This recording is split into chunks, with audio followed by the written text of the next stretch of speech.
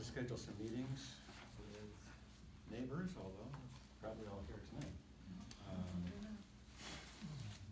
And also with potential developers. I've been talking with Berkshire Housing, and it really seems like they're not going to be the people to do rental housing, and I'm thinking rental housing is maybe not going to be our best option for this site. Well, Bill, before we get too far, I'd like to suggest that maybe we talk about the process of making a decision, filling out the details of what we've undertaken, you know, how to create an RFP, that sort of thing. With appropriate input from all parties, everybody. Yes. Right now, we've only spoken to some of the local people that do rental housing, but I think Habitat for Humanity has also expressed some interest. Well, if you noticed in the minutes, I distributed a memo to the board at the last meeting where I gave my personal opinion, not the opinion of the board, that what the Affordable Housing Trust should be focusing on is the unmet need for the community in affordable housing. I mean, after all, we've been meeting for 2 or 3 years now. We're very fortunate in Great Barrington to have Construct, Berkshire Housing, and the other kinds of people. But by very nature, they do rental affordable housing. Yep. And the unmet need that I think that this committee has a unique opportunity, and what I put in my memo, is to do, well, I'm going to call it owner-occupied workforce housing. To me, the real attraction of having a parcel of land is that we can get Habitat Humanities to come here. We've been trying for years to get Habitat Humanity to come south of Pittsfield because they're the people that can do the kind of housing that we really miss here. I mean, right now, it's so expensive for a first-time home buyer to go into the marketplace. What I want to do is see that we can have single-family houses with green space around them that are energy efficient, that are really, really affordable. Yes. When we talked to Habitat for Humanity, they told us that they're building houses, not including the land, and not including the structure, for $125,000, super energy efficient houses. That's this year in Pittsfield. Yeah. And that's what I want to do. That's what I would advocate to this group that we pursue. I feel I'm moving in the same direction after, I think if we try and do a rental, we're locked into too many units.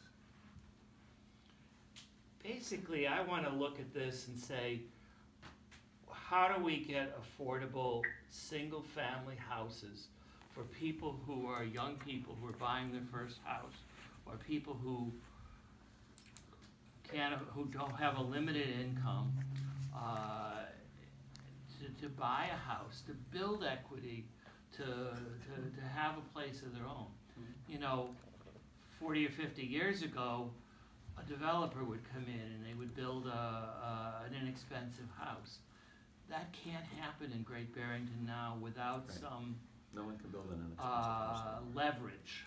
Right. You know, and what we're leveraging is the land. The land, we've talked to so many people who told us that the one variable, the one expensive part is the cost of the land. Yes. We're very fortunate on the Alden site that we have a seller who has willing to work with us to provide at a reduced price a piece of property that I believe can meet that need. So I don't mean to, you know, I just been thinking about this a lot. I happened to look at the meeting minutes where Shep had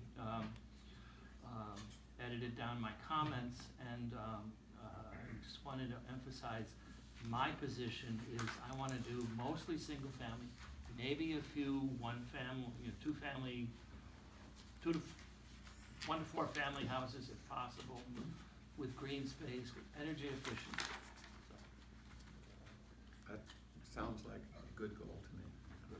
Sounds like what the goal we need. I still think we need to keep rental in the back of our mind. Well, It's a little more realistic. I I like think- your idea, I like how we built so inexpensively, but reality in Great Barrington, even though that's the case, we still probably have to have some rentals. I think we could have some rentals if we have 2 family units. You can have a 3-family house, a 3-bedroom house and a 1-bedroom rental. For bank loans and things, sometimes easier to have the additional income from a rental. Is that right? That's right. And if Habitat were to come in and do a project like this, would there still be deeded restrictions for Yes. affordability? There has to be. Okay. Because we're purchasing the property with CPA funding, if we get approved, Right. it can only be up to 100% of area median income, which for a family of 4 is now, I think, 78,000 and change for the household. Family of 4. Since our area median income is actually 78. That's right, For and a that's family of 4. 100%. I also talked to Mass Housing, and they have a program, a grant program, which will help us with designing water and sewer extensions to unlock affordable housing development sites. And they were enthusiastic about this, because that's the biggest thing we need to do.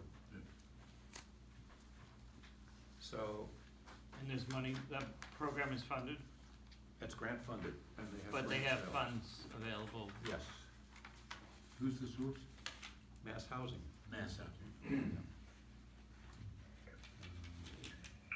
So I'd like to talk about what the goals of the committee are for this land, so that we can be clear. I know that many people on this committee have wanted to keep our options open in terms of rental housing or not getting tied down into just single-family housing or other things. I believe that we can be, and the reason they wanted to keep their options open was they wanted to talk to developers and, nonprofit, housing developers to find out what they wanted in an RFP so that we would be successful when we put an RFP out. That we'd have a partner who have the technical knowledge to be able to develop it and fund it in that way. I believe that we have more control than that as a town, as a community, as a neighborhood, that we can dictate or at least prescribe the edges of the RFP, and have some control over what we're looking for, and still keep some flexibility for going forward. We know, for instance, that we want green space. We know, for instance, that we want housing that meets the community. We know, for instance, that we want super energy efficient housing. And I'm sure there's many other things that we need to talk about for that, including the number of units and that kind of thing. Carolyn said she was going to be here tonight, but I don't see out there. I just don't have my official shirt on, so. Can we introduce? Carolyn Valley from Habitat. So I'm the CEO of Central Berkshire Habitat for Humanity, so I'm here tonight to hear from you and what your desires are and see if it's something that, what you guys want is something that we can provide. We're humble listeners and then active doers. So I'm happy to talk to anybody, and I'm just gonna be listening until I hear anything that you might have a question about that I might be able to answer. We do need to say that because we're a public board from the town, we have to put it open to anybody. We can't say, here, Habitat for Humanity, do it. We can't sign Carol and her group up ahead of time. But I think Well, that would be part of the RFP. it would be part of the RFP that goes out. So people, I think that some of the CPC people thought that we could pick and choose who our developer would be. And to a greater or lesser degree, we know who the players are, we know who would be interested, and we know the talents, and we can facilitate that, but we can't Right. prescribe it. And Construct is also very interested in managing some And Tim, things. I just walked into And the Gilbert is there. Yeah, so, I think it really, it might be helpful to say that the trust is a sort of a different kind of entity. And it was created by the town for us to act as a potential partner with the CPC. And there are a variety of different views that each of us have as to what can be done there, but I will want to emphasize that we do want to hear from all of you. And this will not necessarily be this will not be the only time we're willing to do that.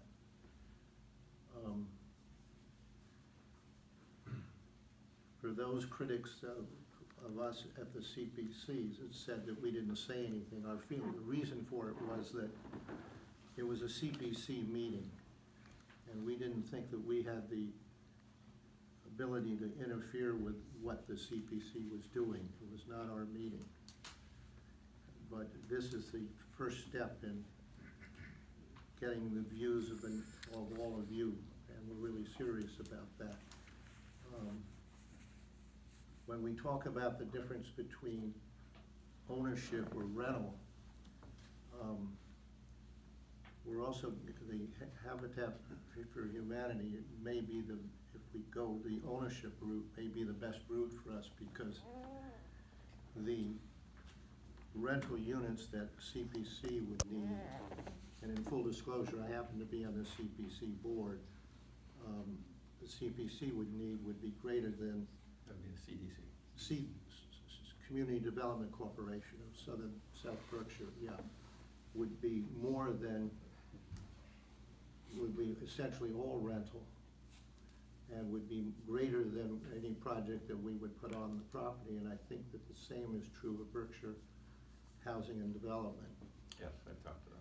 That we've talked about, we've talked to Elton a bit on this, and as I say, I'm on the CDC board, and I just give you that as a sort of a framework of where we're going. Right, plus there's been a lot of, there's gonna be close to 90 units, thanks to the CDC and Berkshire Housing. Right. Not the Alden property. Not the No. Alden. Not the Alden property, no, no, no. But in Great Barrington. In Great Barrington. And Bridge Street in South Main. CDC is, Over the next has probably All of already, those are rental units. All those They're are all rental, rental and they're units. all None of them are ownership That's right. units. Can I possibly jump in here for a second? Sure, Can you hear me all right? Speak up. Not really. speak loud. They can't hear you, Jonathan. speak louder, Jonathan. I'll try.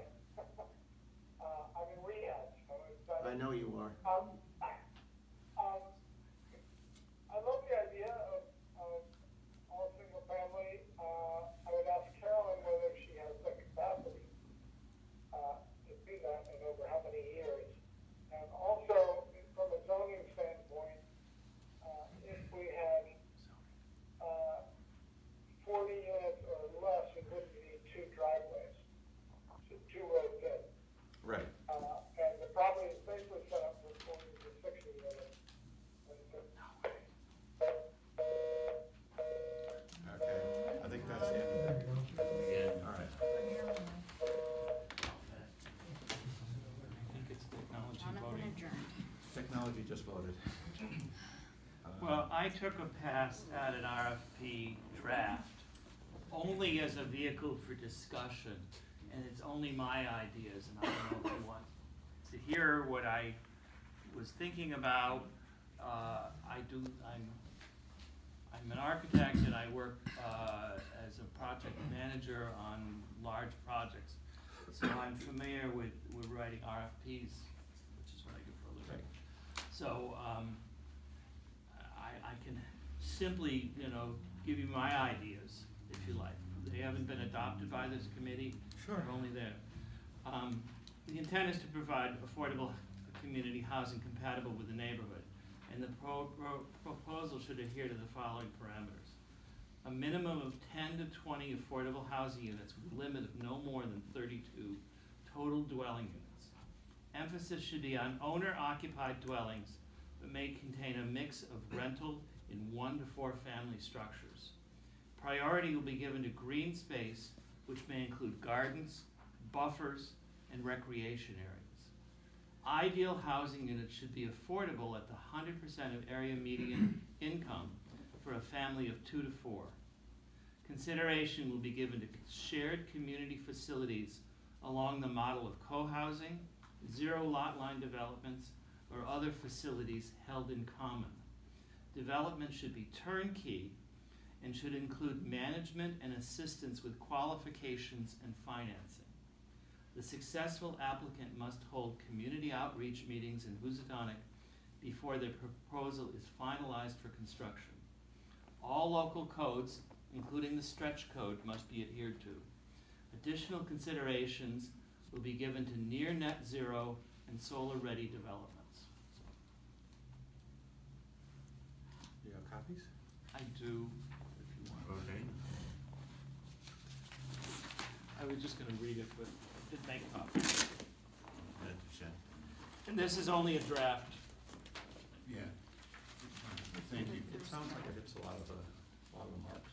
And it's not dated, by the way.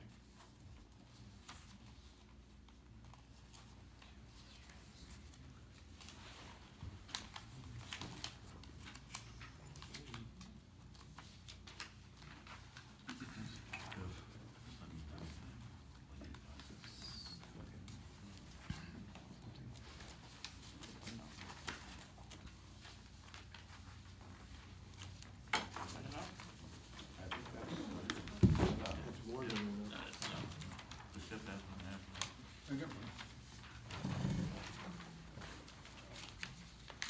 Thank you, Fred. I have a few copies. I'm sure you'll share it. So, Fred, I have a question, if you could. This is only a draft. And 2 more. Please pass them around or share them.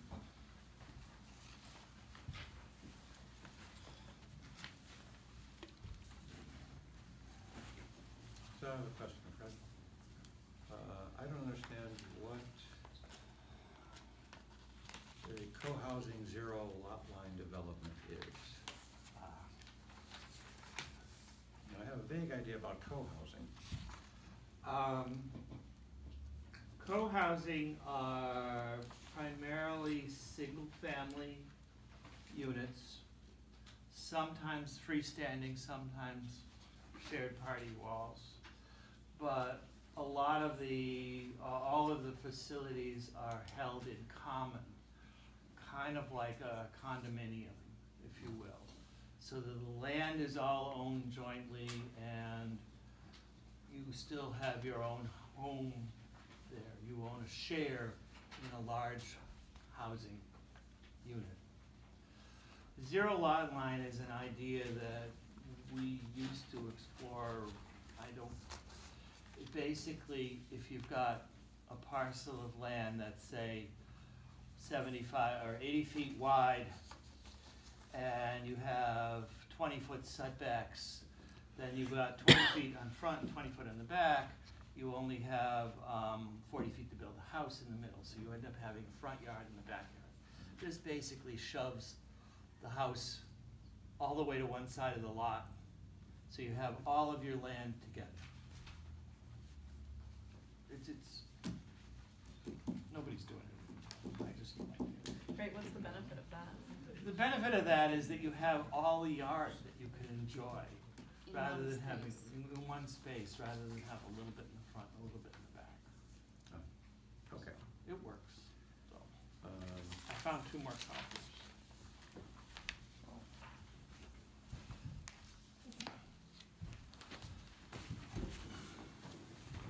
It's only a draft. Yeah. It builds on what I talked about at the last meeting. Yeah, I like the idea of a mix of rental and Yes, single family. Yep, I like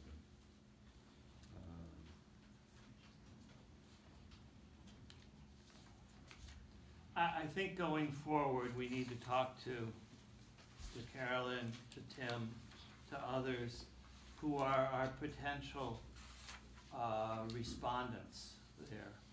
Before Jonathan was cut off, he was asking a very interesting question, and that is, Habitat tends to build one or two houses at a time in kind of a linear fashion. They finish those up and they go on to the next couple. Well, if we're talking about building 10 houses, that could take several years. That was Jonathan's question about that.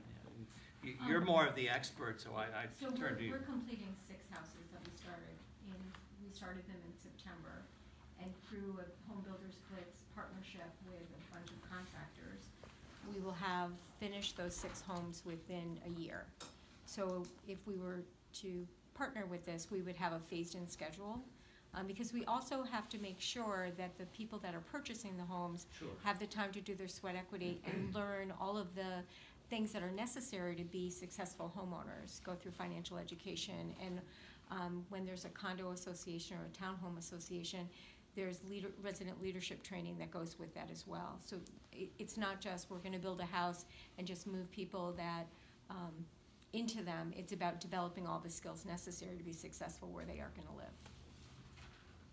So, but we're happy to explore what the neighbors are looking for, what our partners, both Construct and CDC of Southern Berkshire, we all work well together, and we know how to play in the sandbox well and make sure that the neighbors are happy and the people that are gonna live there have a really great environment in which to thrive.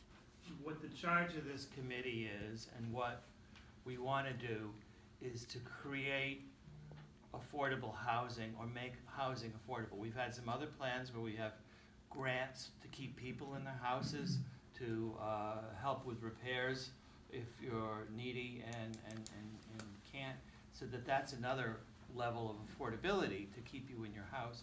We've also had some down payment assistance programs that we've been administering. But the bottom line is there just isn't the housing stock available at an affordable price,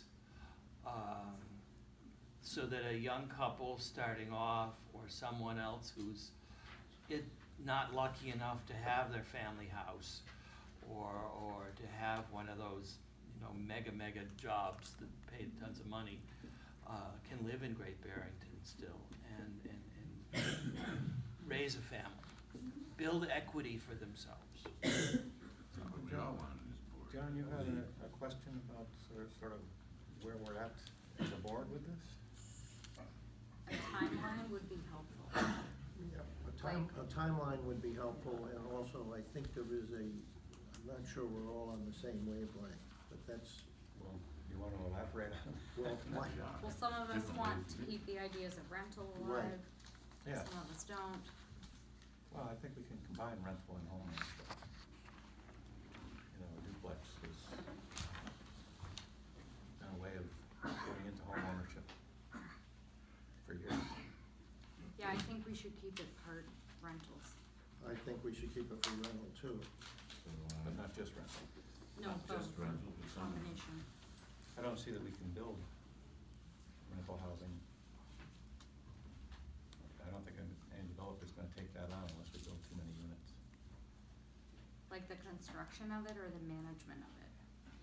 The Or management, both. construct, I'm sure would be happy to manage it or something like that, but building it.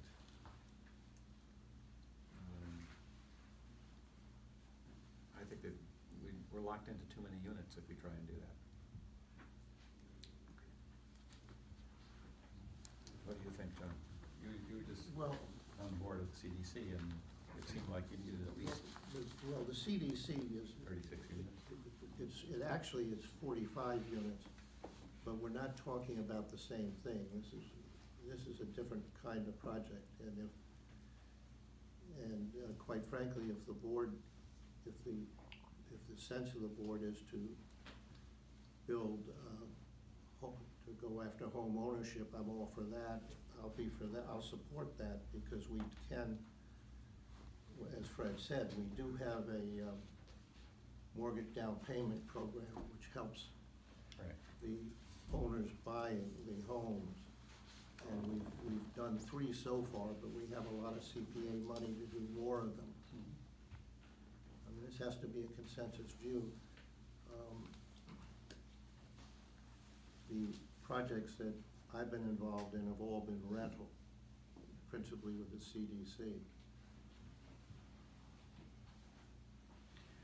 June from Construct came in about a year ago and talked to us about some of the challenges. Right.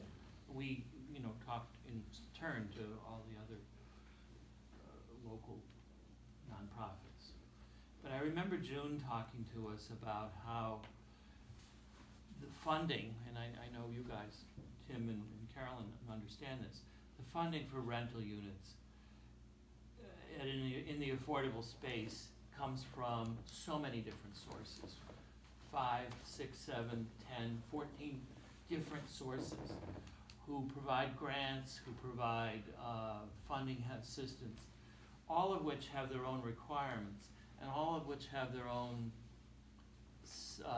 subsequent annual reporting guidelines, because they want to make sure that their money's being used appropriately. That takes a certain level of commitment from somebody like Construct to administer the rental units going forward. And what June said was it's just not practical to do that, to have that staff person going and providing all that kind of work for 1 to 4 rental units scattered in different sites. That there's almost like you have to have a larger development. So Well, that may be, and also I think we have to have more discussion with potential developers I agree. to see where we're going. So that was what the agenda item actually was, to try and schedule some of those. Well, the other part I think that we need to talk about, and Larissa was very, very correct that we need a timeline, is that we need to talk about our other part before we get a developer in here of developing the infrastructure. Yes. And put that in a timeline and look at how that's going to work out. I did the timeline for the. Yes, I recall you did. And essentially, I think we have to wait and meet with people and meet with developers. We're not going to apply for the MassWorks grant this year at all. It'll be a year from now at the earliest. When is their deadline? Well, it's between June and August every year. We're not going to acquire the property until July. Right. Even if it gets approved at town meeting. Yeah. And that just, we need to have some sort of plan in place before we apply for that. Right.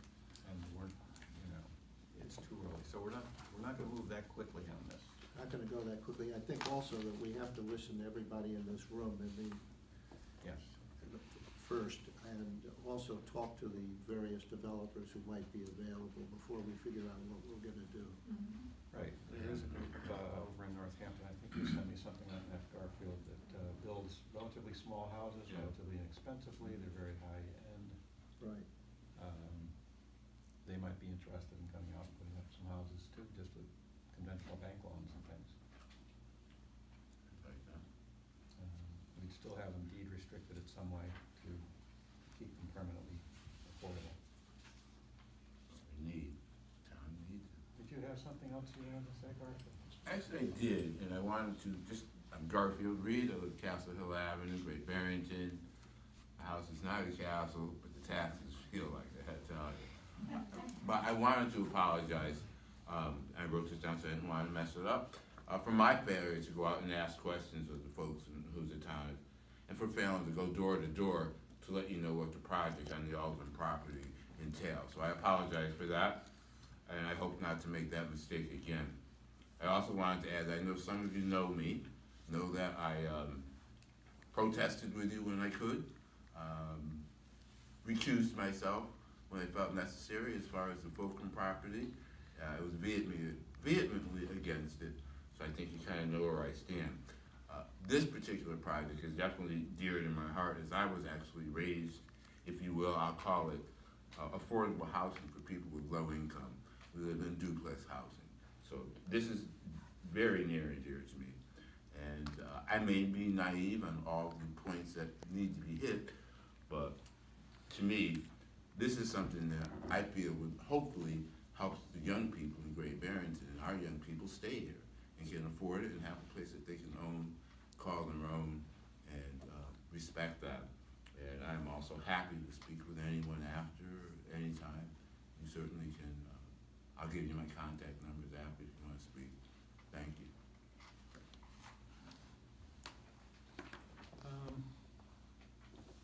Should we just open it up? Yes, to- I think we should open it up. Can I ask one quick question? Yeah. In regards to the community outreach meetings, are we gonna let the developmental partners do that and we're just gonna help them line those up, or we are gonna be part of the? We're going to do that We're first. gonna do that first, Great, okay. because we don't know who the developers are.